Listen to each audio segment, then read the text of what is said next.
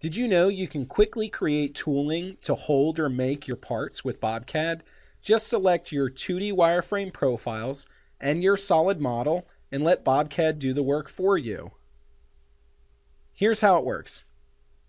BobCAD's new Solid Imprint feature is a fast and easy way to create tooling to hold or make your parts. You'll need a solid model, and you'll also need a wireframe sketch.